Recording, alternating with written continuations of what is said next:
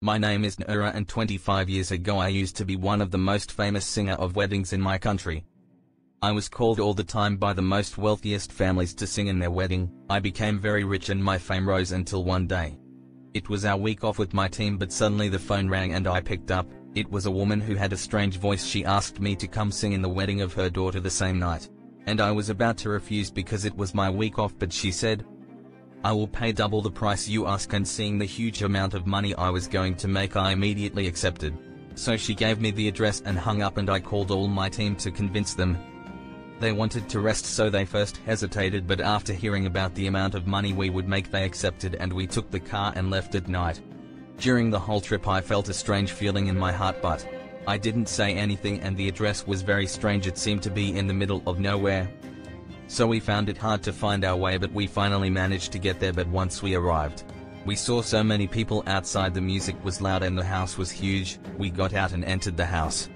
The people in there were dressed in a strange way, and the woman who spoke to me on the phone came to receive me, and I recognized her voice right away. She welcomed us, but when she kissed my cheek I noticed her skin was hard like a stone, and her clothes were also strange, and I kept trying to ignore the strange feeling inside me, and she showed us to our room where we could change and rest and prepare to perform. We got ready and went to perform, and once I started to sing, more and more people came and they started to dance in such a strange way that fear took over me. But I didn't let it show. I kept signing and my team kept performing until one of the girls of my team fainted and fell to the ground. And when I was about to ask what happened, a male from my team was staring in shock.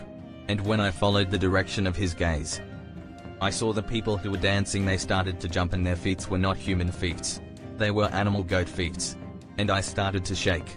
Knew that if we showed our fear they would not let us go, so I kept strong and told my team to act normal and keep going if we want to leave this place, and despite their fear they all agreed, knowing it was the only choice we had. Upon noticing the girl of my team who fainted, one of them came to me and asked what happened, and I tried to counter my fear upon looking at her and said, "Nothing, it's just the fatigue, she just need to rest a little," and we went to our resting room and carried the girl. Once in the resting room, the girl of my team woke finally and screamed. She said, "Have you seen their feet? What are they?" And I told everyone, "I saw what you all saw, but we must keep performing normally if we want to get out of here fastly, so don't show anything no matter what you see. I think we came to the wedding of the jinns and Fajr Adan is after 2 hours, so let's hold on until then." And they all agreed. We got back to the stage and we performed. I was doing my best to sing normally, and we performed song after song until they started to act crazy and do weird dances and noises, and when they jumped again their feet were the same scary goat feet, and one of my team screamed from fear and they all turned to look at us and I froze. I called Allah and asked him to save me, and if he did I would never sing again, and right away I heard the most beautiful thing ever, Adan. And suddenly lights were off and everybody disappeared, so with my team we gathered our belongings and ran. I should have known what they were the moment I arrived there and saw the strange house and stranger people surrounding it. I should have trusted my feeling. Or when the woman who kissed my cheek, her face was hard as a stone, which is not human at all. Or when they were attracted to music and a voice whispered in my ears, "Continue, I love your music. Don't stop singing." Or when they showed us our resting room that looked like nobody entered there since 100 years, judging by the old bed and the dust everywhere and the smell. But I still didn't want to believe until my eyes laid on their feet.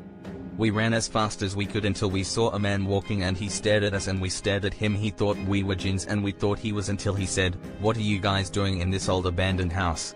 I didn't understood what he talked about until I turned and saw that the modern house full of lights we entered in earlier was now an old house in ruins.